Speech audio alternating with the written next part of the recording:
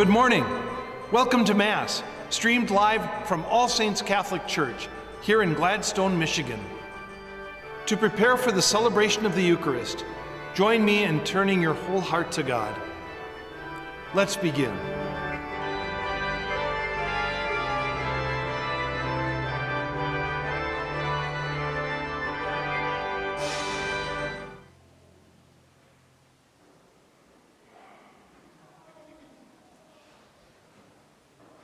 Good morning. Welcome to All Saints Parish. Today we celebrate the 5th Sunday of Lent. Readings can be found on page 592 in the Missalette. Please join in singing number 189, Rejoice Jerusalem, number 189. Please stand.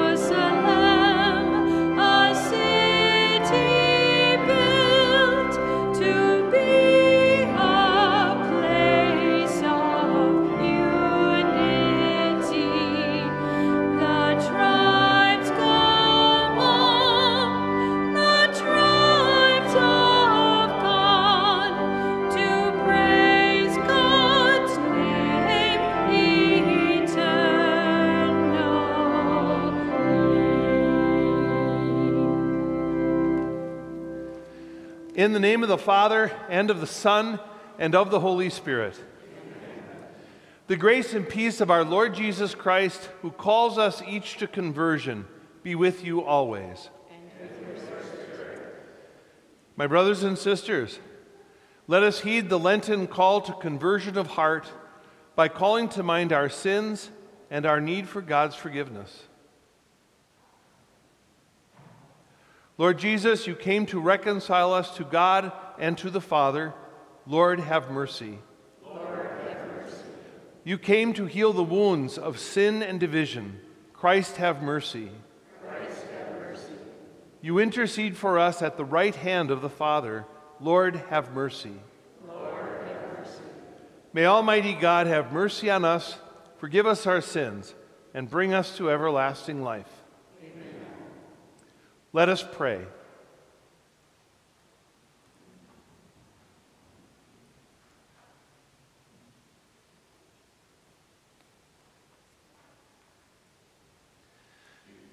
By your help, we beseech you, Lord our God. May we walk eagerly in the same charity with which, out of love for the world, your Son handed himself over to death. Through our Lord Jesus Christ, your Son, who lives and reigns with you in the unity of the Holy Spirit, one God forever and ever. Amen.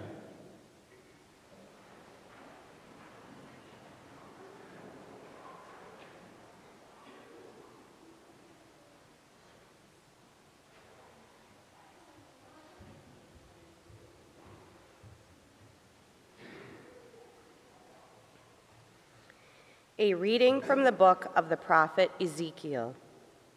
Thus says the Lord, O my people, I will open your graves and have you rise from them and bring you back to the land of Israel.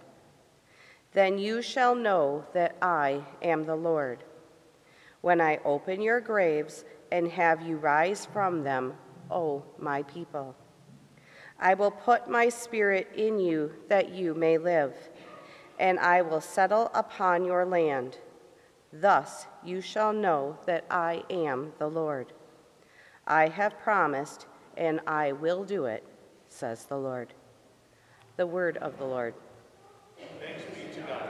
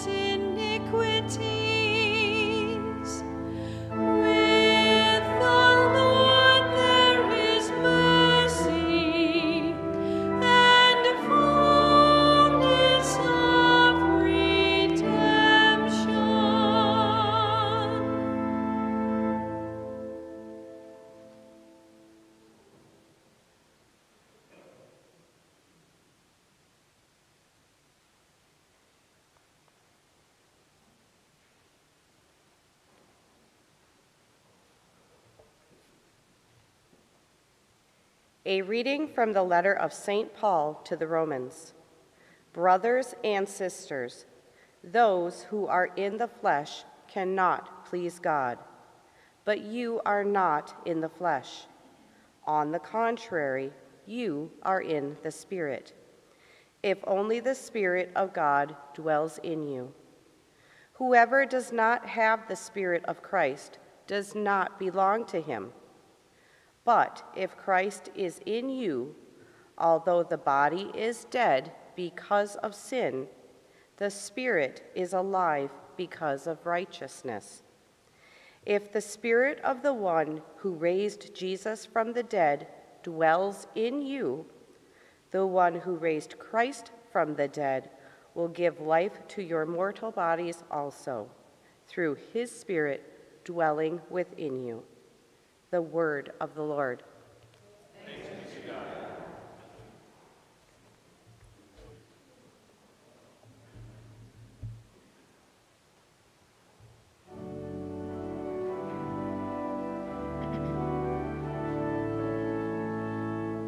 Praise to you, Lord Jesus Christ, King of endless glory. Praise to you, Lord Jesus Christ, King of endless glory. I am the resurrection and the life, says the Lord. Whoever believes in me, even if he dies, will never die. Praise to you, Lord Jesus Christ, King of endless glory.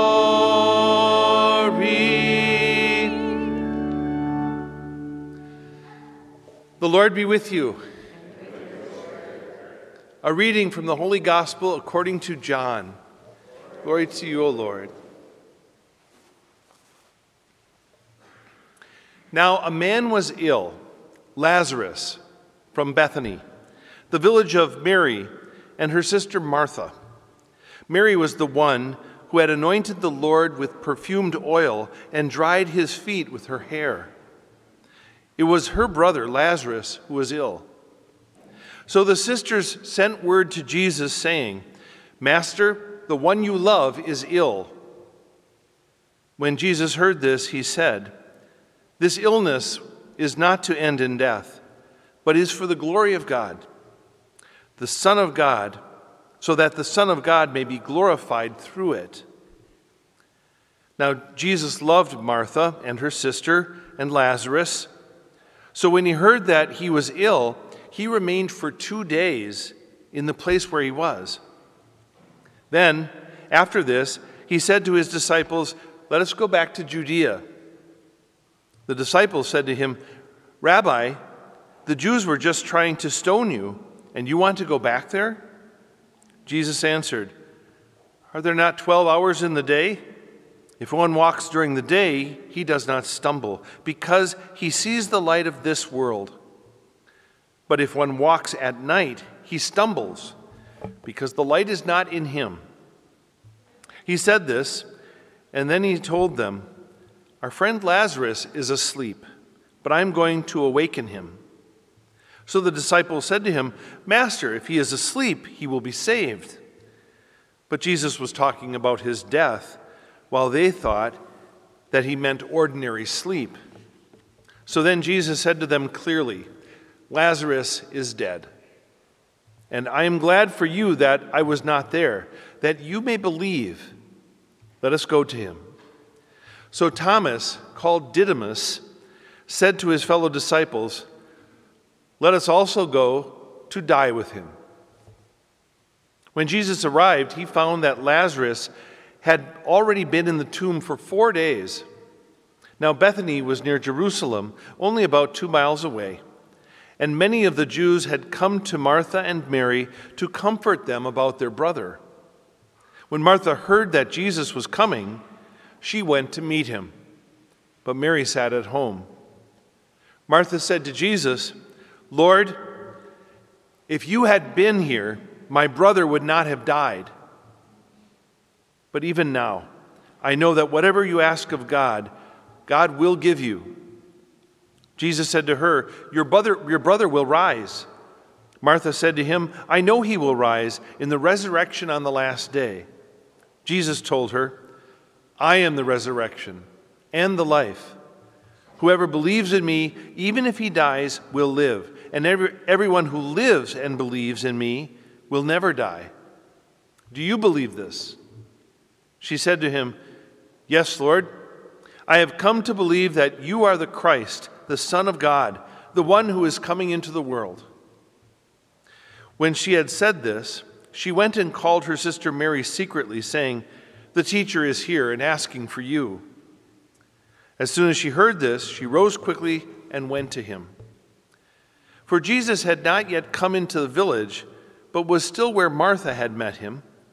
So when the Jews who were with her in the house, comforting her, saw Mary get up quickly and go out, they followed her, presuming that she was going to the tomb to weep there. When Mary came to where Jesus was and saw him, she fell at his feet and said to him, "Lord, if you had been here, my brother would not have died." When Jesus saw her weeping and the Jews who had come with her weeping, he became perturbed and deeply troubled and said, "Where have you laid him?" They said to him, "Sir, come and see." And Jesus wept. So the Jews said, "See how he loved him."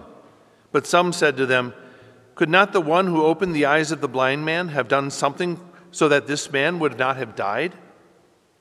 So Jesus, perturbed again, came to the tomb. It was a cave, and a stone lay across it. Jesus said, "Take away the stone." Martha, the dead man's sister, said to him, "Lord, by now there will be a stench, for he has been dead for 4 days." Jesus said to her, "Did I not tell you that if you believe, you will see the glory of God?" So they took away the stone. And Jesus raised his eyes and said, "Father, I thank you for hearing me. I know that you always hear me. But because of the crowd here, I have said this, that they may believe that you sent me." And when he had said this, he cried out in a loud voice, "Lazarus, come out." The dead man came out, tied hand and foot with burial bands, and his face was wrapped in a cloth. Jesus said to them, "Untie him and let him go." Now many of the Jews who had come to Mary and seen what he had done began to believe in him. The Gospel of the Lord. Praise to you, Lord Jesus Christ.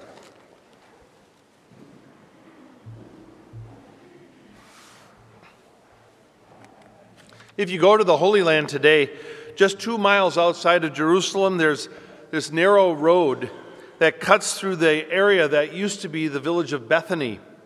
Not much to see there. The only thing that might slow you down are 2 little signs above a small doorway on an old stone wall. One sign is blue and the other is orange. All the signs say is, "Tomb of St. Lazarus." If you have the courage to venture through that doorway, it leads immediately to a short stone stairway. The blocks are rough and steep, but only about 8 steps. Those steps lead down to a small chamber, and then another set of steps. The second steps go even deeper, about 12 steps down, curved and dangerously steep. If you are brave enough to go down there, you have to walk around this small railing to yet another series of steps. Step after step, down, down, down, buried deep, the tomb of Lazarus. When Jesus said, "Lazarus, come out," well, now you know why he had to shout. Help me figure this out, please. Martha and Mary send the Lord a message. Our brother Lazarus is very sick. In other words, we need you now. Jesus gets the message from his friends, and so what does he do? The gospel says Jesus loved Martha and her sister and Lazarus. So when he heard that Lazarus was ill, Jesus remained for 2 days in the place where he was. Is this the way Jesus treats his friends? He doesn't come when there is an emergency. He cured blind people. He restored a crippled man's hand. Lame people start jumping around thanks to Jesus. If he can do all this, he can certainly help Lazarus. But in a critical moment, Jesus not only doesn't show up, he delays on purpose. What's going on there? I'll bet you once or twice in your life, you've been there too. When something goes bad, when everything's falling apart. Lord, we need you to come now.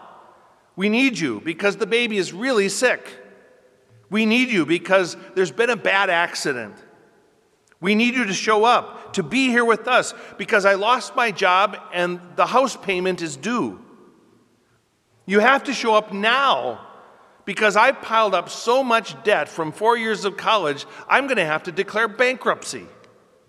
There is no time to waste because my drug test for work is tomorrow morning and I am not going to pass. Come on, Jesus. Father Jamie always says that you love us. If that's true, why are you taking so long? Why won't you show up and help me? When the people Jesus loves are in need, why does he delay? It is a vexing question, enough to make you question the whole idea of faith. To answer that question, I'd like to do something risky. Let's not candy coat the next part of the story with a saccharine sweet reflection. Let's take the gospel at face value and just follow the story honestly as it unfolds and not try to make it look pretty. It may make you feel a bit uncomfortable because the people in this story may not be as pious as you think they are. But I guarantee you, you will find them startlingly real and authentically human. After a 2-day delay, Jesus finally goes to Bethany. He arrives, and Lazarus is dead. Martha doesn't wait for Jesus to come to her house. She catches him before he enters the town. She goes there to let Jesus have it.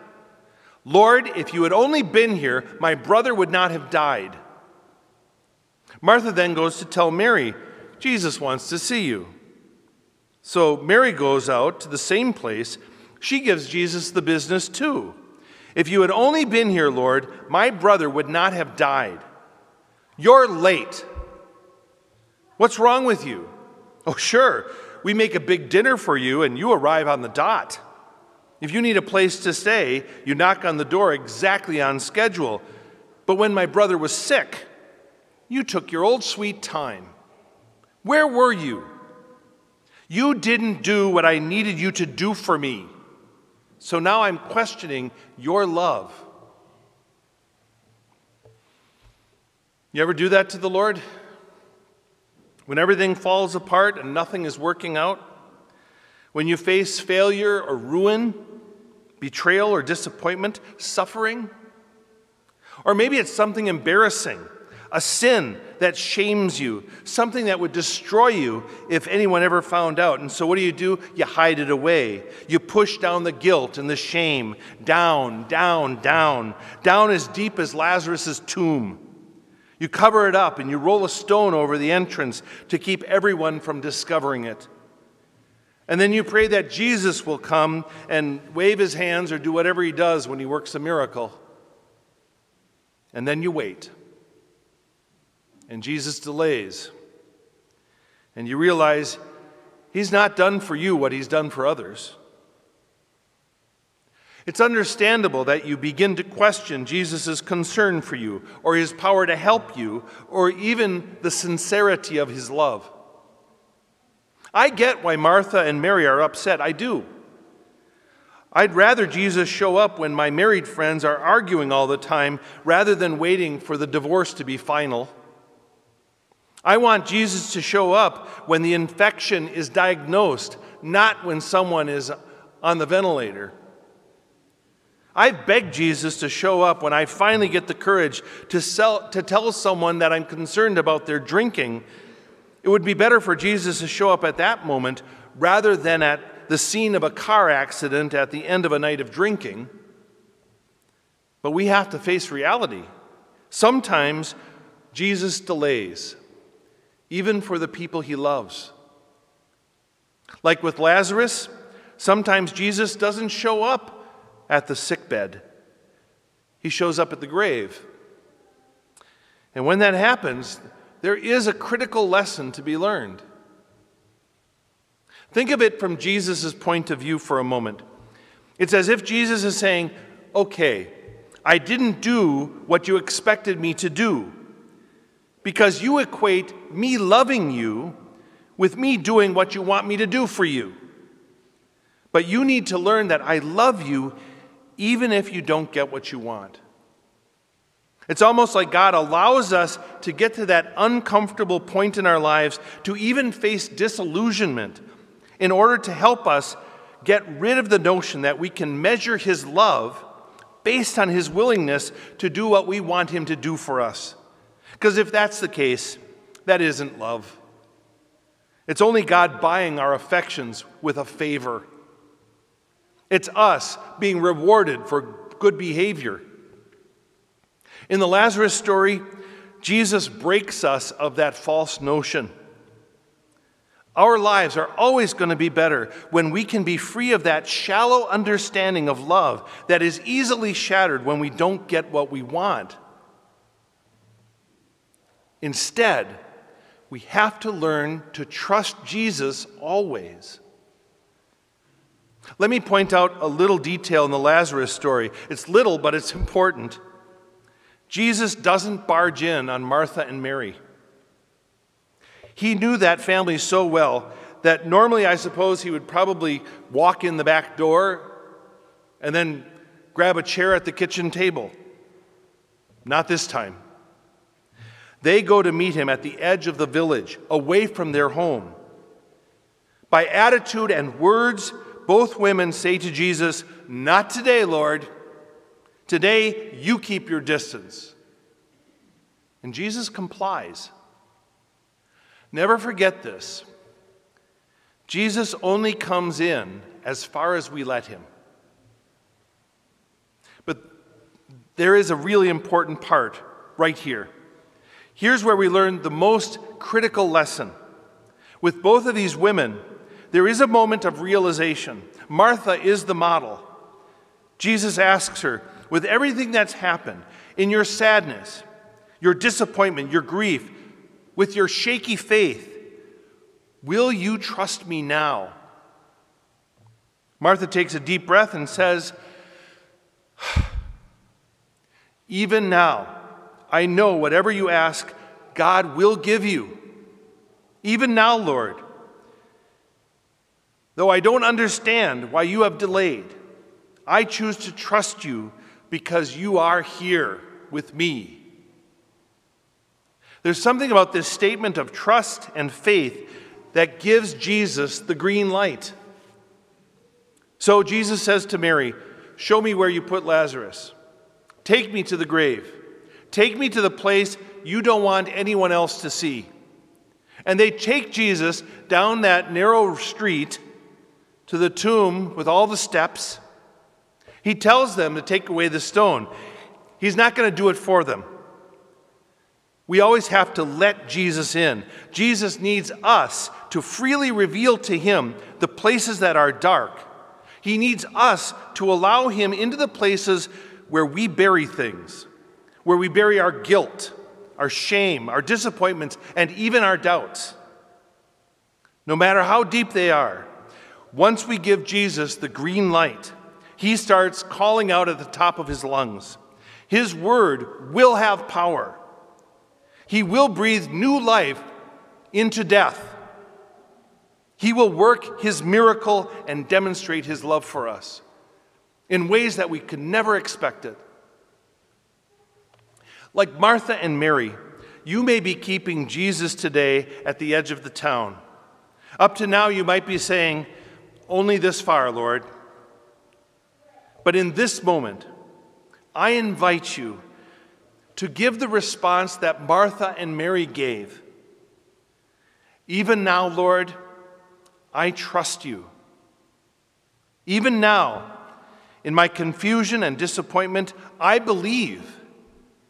I know that God will give you whatever you ask."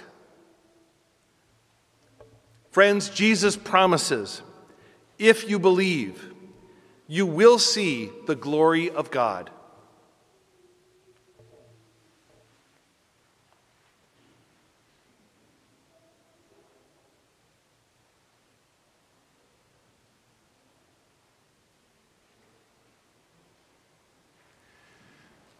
Together, let us profess our faith.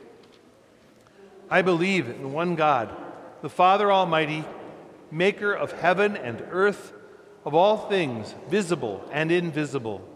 I believe in one Lord Jesus Christ, the only begotten Son of God, born of the Father before all ages, God from God, light from light, true God from true God, begotten, not made, consubstantial with the Father. Through him all things were made. For us men and for our salvation, he came down from heaven, and by the Holy Spirit was incarnate of the Virgin Mary and became man. For our sake, he was crucified under Pontius Pilate. He suffered death and was buried, and rose again on the third day in accordance with the Scriptures. He ascended into heaven and is seated at the right hand of the Father. He will come again in glory to judge the living and the dead, and his kingdom will have no end. I believe in the Holy Spirit, the Lord, the giver of life, who proceeds from the Father and the Son, who with the Father and the Son is adored and glorified, who has spoken through the prophets. I believe in one holy, Catholic, and apostolic church. I confess one baptism for the forgiveness of sins, and I look forward to the resurrection of the dead and life of the world to come. Amen. With confidence in God's love for each of us, let us offer our prayers. For Pope Francis, Bishop John, and all leaders in the Church, that the Holy Spirit may guide them towards greater unity and faith in Christ Jesus. We pray to the Lord. Lord, hear our prayer. For world leaders, that guided by integrity and wisdom, they may work together so that peace may flourish. We pray to the Lord. Lord, hear our prayer. Let us pray for a greater respect for all life, remembering those who are most vulnerable, for the sick and the elderly, those with disabilities, those who have no homes, and those in prisons, refugees of war, the poor and the immigrant, and those yet to be born. We pray to the Lord. Lord, hear our prayer. We pray for our Catholic Church and our own parish. May our observance of Lent call us to solidarity with those who suffer and generosity towards our brothers and sisters in need. We pray to the Lord. Lord, hear our prayer. For those who have died, especially Richard Willis from our parish, may our deceased parishioners and all the faithful departed rest in peace. We pray to the Lord. Lord, hear our prayer. Today we offer this Mass especially for Kathleen and Charles Saranko. For this intention, we pray to the Lord. Lord, hear our prayer. Loving God, we lift up these prayers to you. Please answer them through Christ our Lord. Amen. Please join in singing the hymn for the preparation of the gifts, number 184, My Soul is Thirsting. We will not repeat the refrain.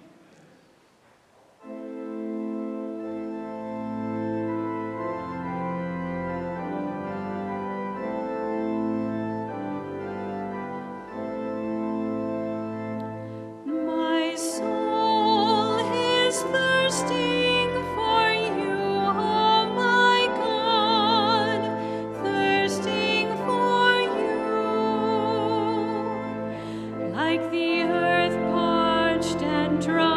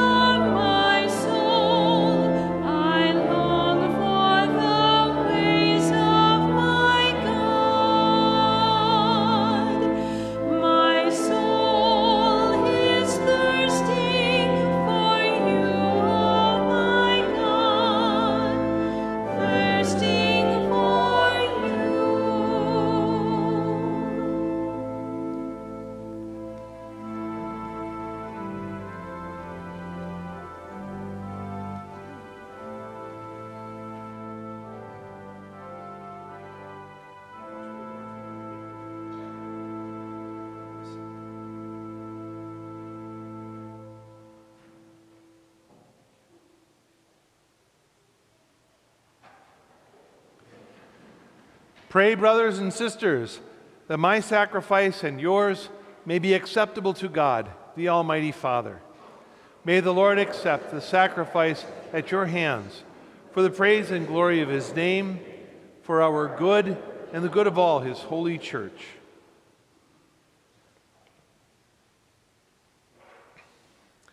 Hear us, Almighty God, and having instilled in your servants the teachings of the Christian faith, graciously purify them by the working of this sacrifice. Through Christ our Lord. Amen. The Lord be with you. Lift up your hearts. Let us give thanks to the Lord our God. It is truly right and just, our duty and our salvation always and everywhere, to give you thanks, Lord, Holy Father, Almighty and eternal God, through Christ our Lord.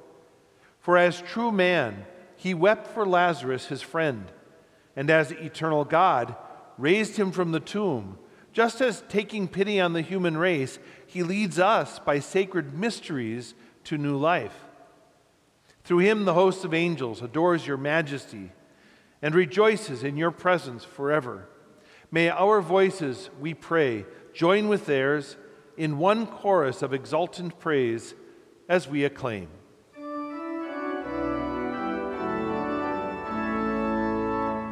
Holy, holy, holy, Lord God of hosts, heaven and earth are full of your glory.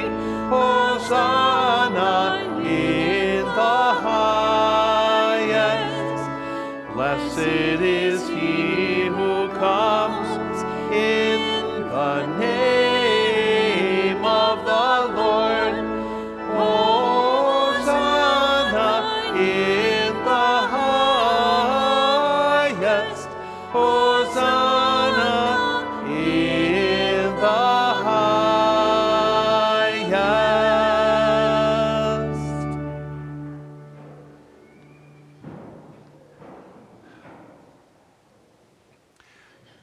You are indeed holy, O Lord, the fount of all holiness. Make holy, therefore, these gifts, we pray, by sending down your Spirit upon them like the dewfall, so that they may become for us the body and blood of our Lord Jesus Christ. At the time he was betrayed and entered willingly into his passion, he took bread, and giving thanks, broke it, and gave it to his disciples, saying, "Take this, all of you, and eat of it, for this is my body, which will be given up for you."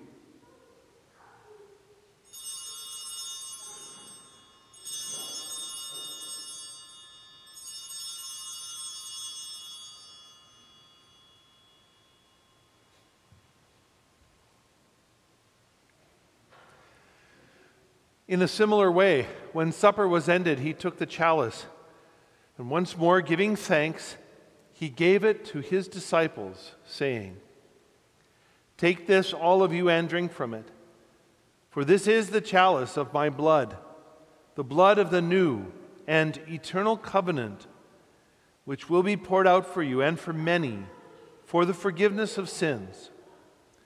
Do this in memory of me."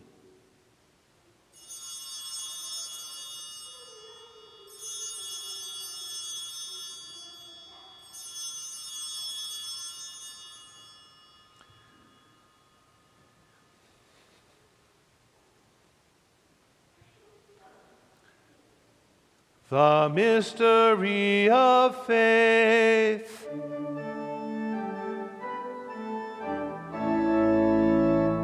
We proclaim your death, O Lord, and profess your resurrection until you come again. Therefore, as we celebrate the memorial of his death and resurrection, we offer you, Lord, the bread of life and the chalice of salvation, giving thanks that you have held us worthy to be in your presence and minister to you.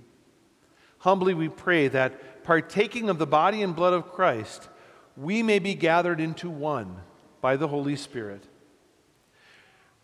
Remember, Lord, your church spread throughout the world, and bring her to the fullness of charity, together with Francis, our Pope, and John, our Bishop, and all the clergy. Remember also our brothers and sisters who have fallen asleep in the hope of the resurrection, and all who have died in your mercy. Welcome them into the light of your face.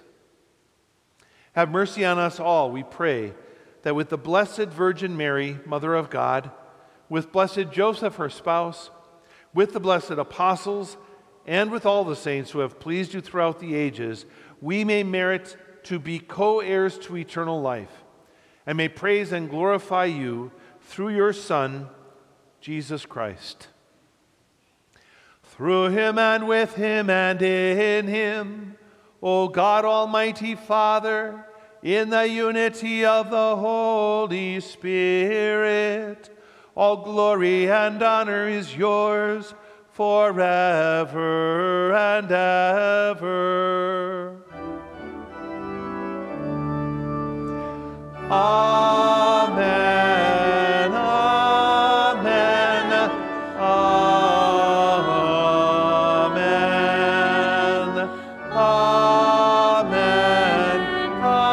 amen, amen.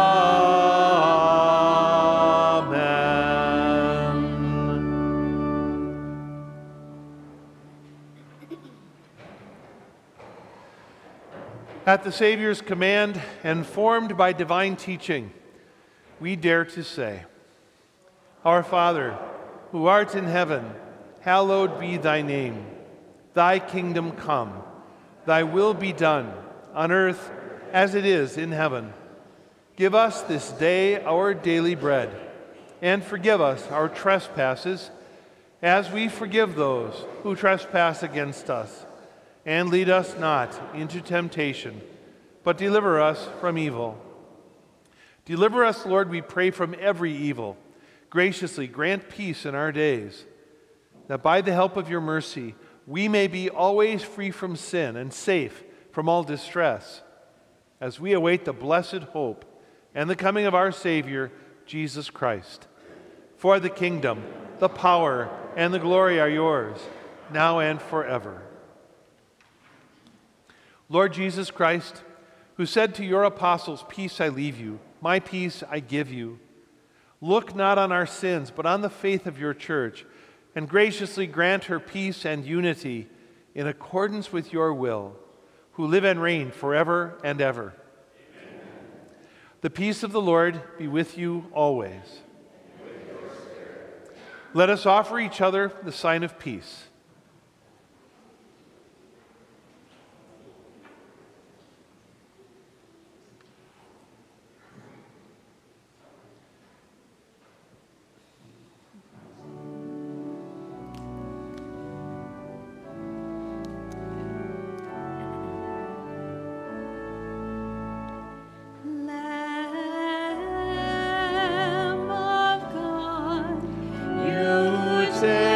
Away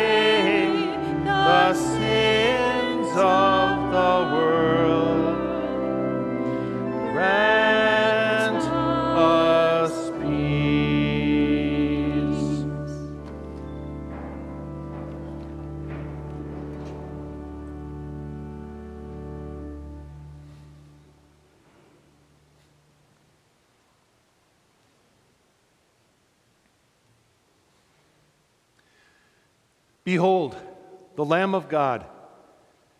Behold him who takes away the sins of the world. Blessed are those called to the supper of the Lamb.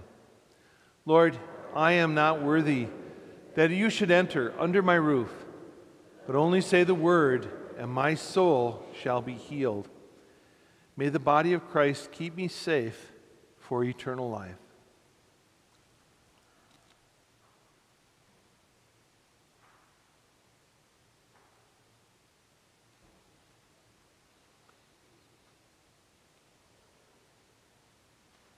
May the blood of Christ keep me safe for eternal life.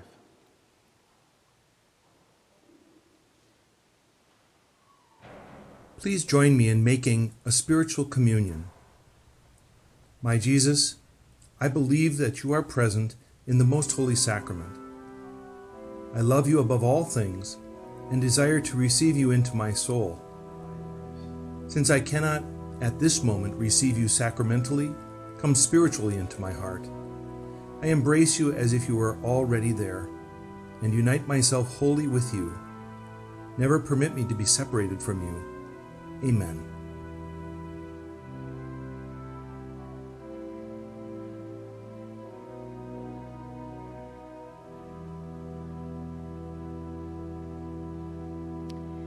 Please join in our communion hymn, number 182, Out of the Depths, number 182.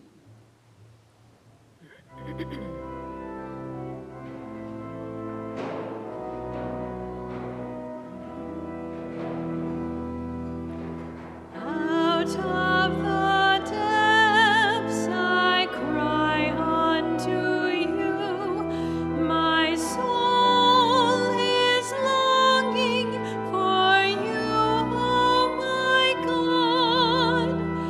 Full of mercy and forgiveness, the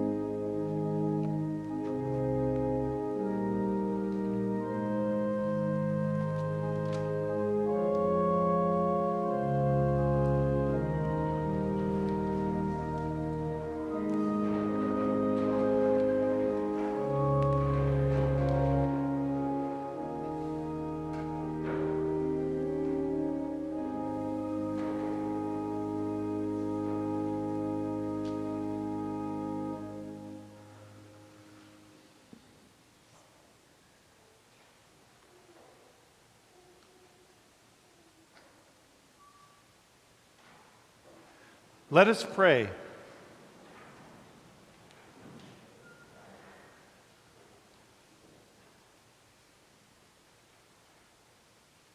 We pray, Almighty God, that we may always be counted among the members of Christ, in whose body and blood we have communion, who lives and reigns forever and ever. Amen. Before we conclude Mass, just a couple of quick announcements. So first of all, tomorrow evening we're going to have our annual Lenten penance service here at All Saints.